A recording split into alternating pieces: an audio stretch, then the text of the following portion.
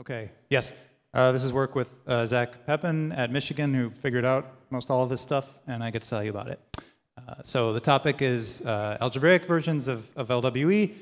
These are foundation for lots of efficient lattice crypto, and they go by various names: ring LWE, module LWE, polynomial, order LWE, middle product LWE. Maybe I missed some rump session talks, so maybe there are more by now. And there's a thick web of reductions that support their hardness among the problems themselves, and also from worst case problems on algebraically structured lattices.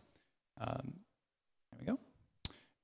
So that sounds great, but these reductions are often kind of difficult to understand and use and interpret for the following reasons. One reason is sometimes you end up with several steps between the reductions. Oh, uh-oh.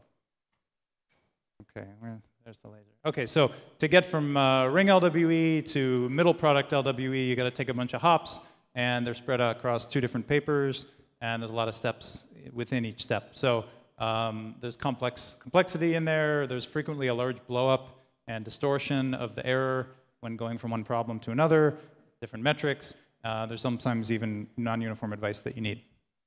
So in this paper, we try to bring some order and clarity to this situation. We give one parameterized problem that covers all the proposed algebraic LWEs that have been in the literature that have been defined over commutative rings.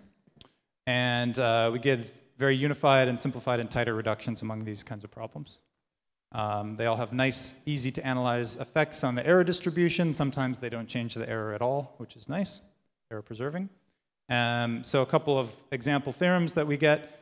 You can prove that ring LWE in essentially any ring reduces to middle product LWE with an error growth that's the spectral norm of these powers of a certain element in the original ring. And what's nice about this is reproving, but with tighter bounds and more simple proof, a theorem which says that in order to break middle product LWE, you have to be able to break ring LWE in all rings, subject to this, this constraint here.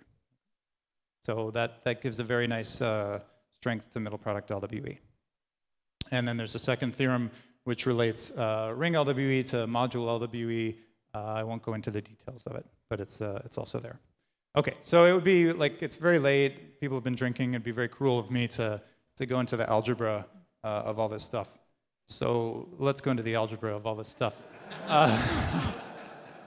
So I'll just define the unified problem. It's actually pretty cute and simple. So just take a number field and take any lattice in the number field that's full rank that you want. And there's an object here which is not terribly well known, but if you dig through the certain textbooks, it'll show up. There's a thing called the coefficient ring of the lattice L. And it's just all the elements in the number field by which L is closed under multiplication. So pretty simple definition. It can be defined as an annihilator of L or something like that. And it turns out easy to prove that it has this form where these little v's are duals. Okay. So this LLWE problem that we define is as follows. It's concerned with a secret from L dual and random A's drawn from the associated coefficient ring of L. And then you get S times A with some noise. And it's modded by Q times L dual. Okay, and that's the problem. And you can check that that's well defined.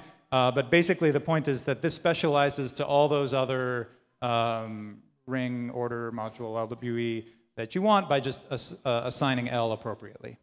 Okay? And you can get other versions by taking other L's of interest. Okay, so I just have a few seconds. Whoop. Oh, they gave me the old slides. Okay, too bad. So there's a couple theorems. One theorem is that you can go from, for any order and a suborder, you can just reduce from the order to a suborder. The error doesn't change, nothing changes. It's like a half-page proof that just uses a natural bijection between the order and the suborder mod Q. And then the second theorem relates to, I'll just go back to the summary of that theorem. Yeah, so notable theorem number 1 says that you can go from ring LWE to middle product LWE.